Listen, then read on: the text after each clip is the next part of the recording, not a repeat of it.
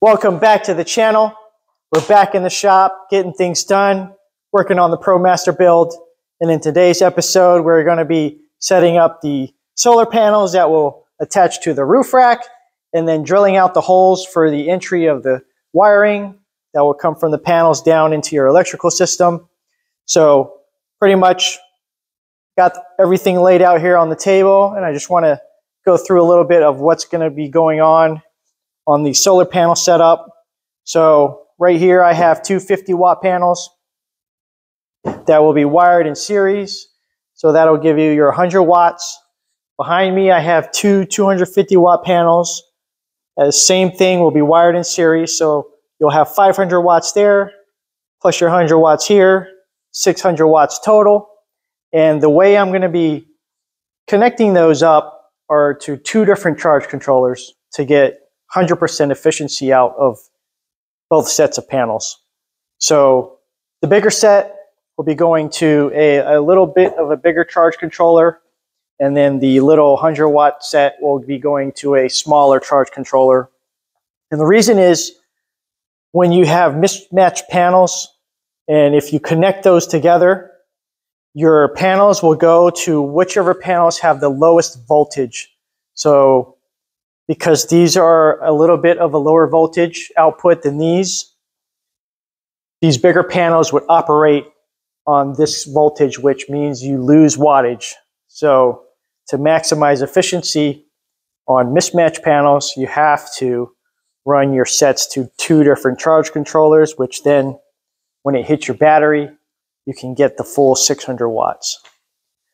So what I'm going to go ahead and do right now is go ahead, prep these panels, and put the flush mount brackets on them. Once I have that, I can throw them up on the roof, bolt them down, and then next I'll just be drilling the holes for the cable entries. And I will be using these two scan strut dual cable seals that will be mounted on the roof. So let's go ahead and prep these up.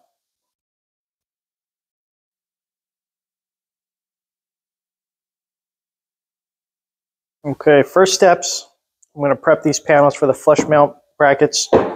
And because these are going to be mounted on the sides of the max air fan, I'm going to drill out two new holes here and there for the brackets, because they will attach to the roof rack framing on this side and that side of the panel. Same for both sides. So I need to drill out 4 new holes here, and then get those brackets up in there.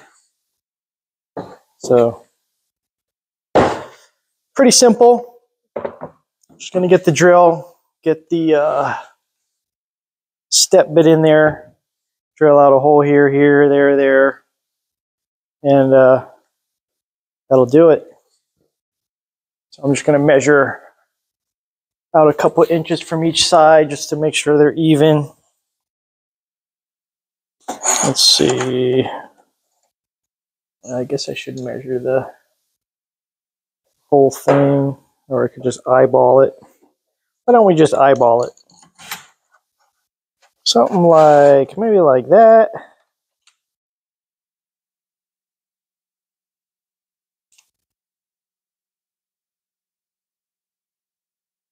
One there.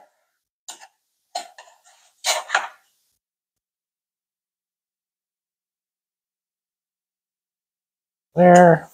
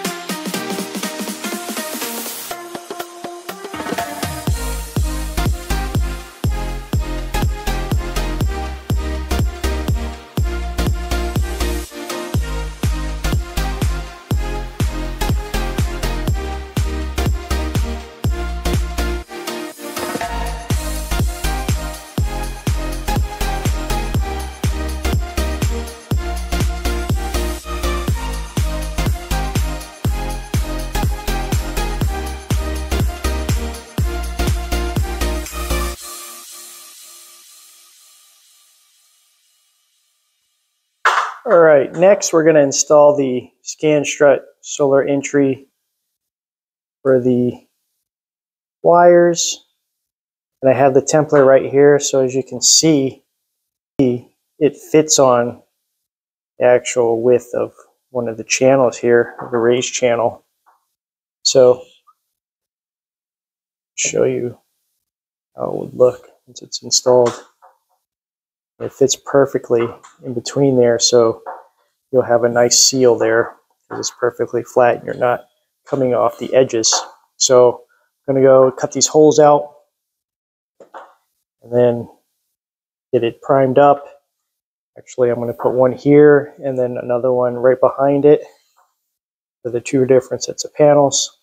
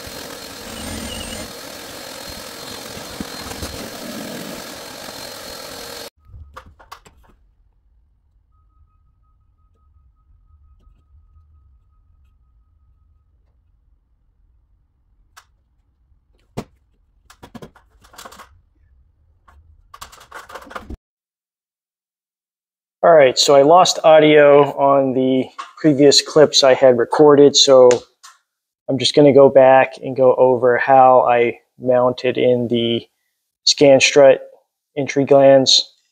So basically it comes with a foam gasket here that sticks on. You just peel the backing to it and then it sticks on there and you just align them to the holes that you had drilled out. And then it comes with the base that screws down. And basically you just line it up on there. And then you have these screws that you just screw them down into. But I'm going to show you what I did on the inside to have something for those screws to grab into. So let's just go down into the van and this door so there's more light. Oops.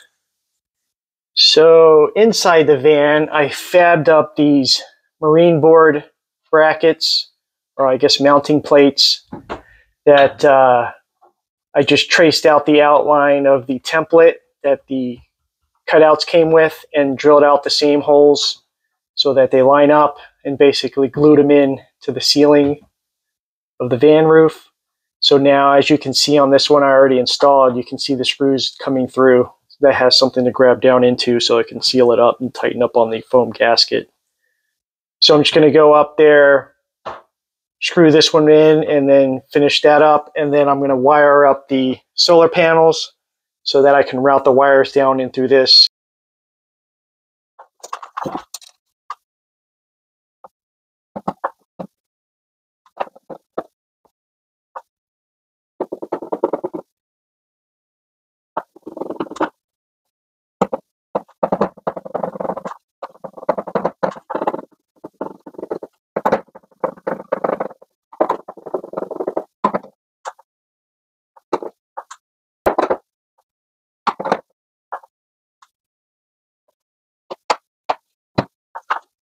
Next, I'm going to connect up the solar panels in series.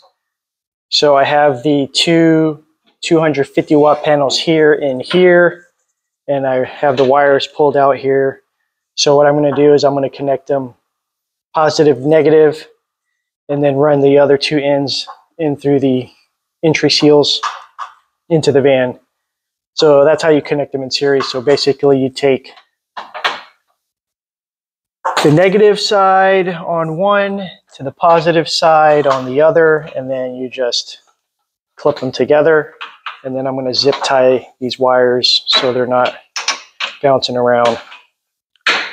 And then I'm going to run this end and this end into the van. So it's pretty simple. Let me just see which one has more. So it looks like these two I'm going to connect up. Just press in till it clicks, and now that it's connected, I'm going to grab some zip ties and zip this up here. Probably put one on this, maybe one here and here, so that we don't get any rattling going on. Because I'm going to be extending these cables from the solar panels, you'll want to flip the connectors. So for the positive wire, you'll want to use the negative. And then for the negative wire, you'll want to use the positive.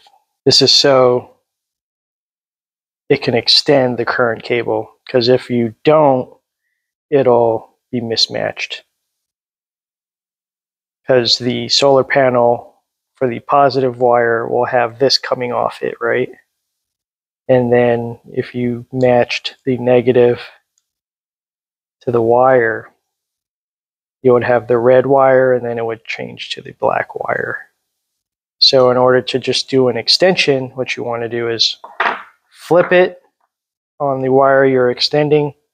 So on my positive wire here, I'm going to be putting the negative end onto this so that the positive end that comes from the panel will plug into it, and then it'll still be positive because I'm using a red wire here.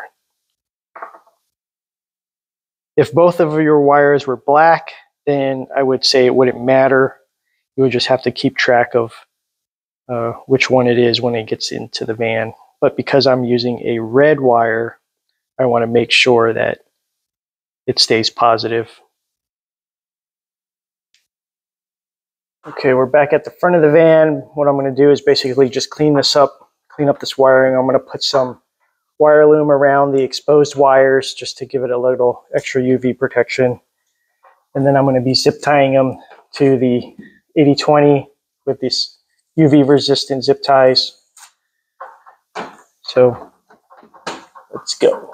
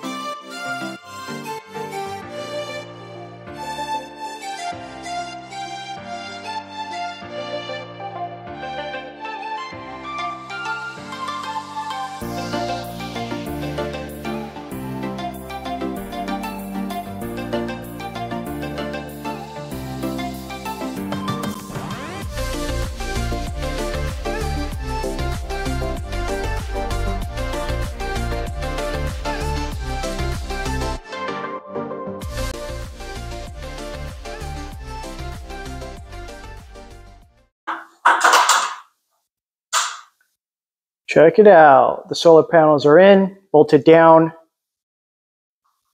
and all the wires are nice and tucked in around the 80-20. So branch of wires goes that way, and then it goes down the side into the scan strut entry glands over there, which drop into the van. Let me see if I can drop down into the van to take a quick.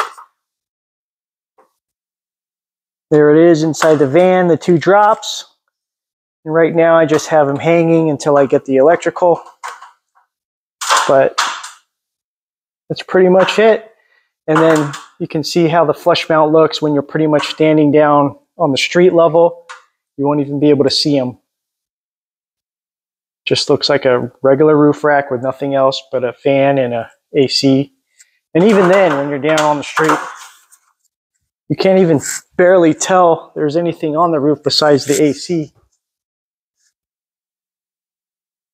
Check that out. Anyways, if you like this video, go ahead, give me a like and subscribe, and I'll see you next time.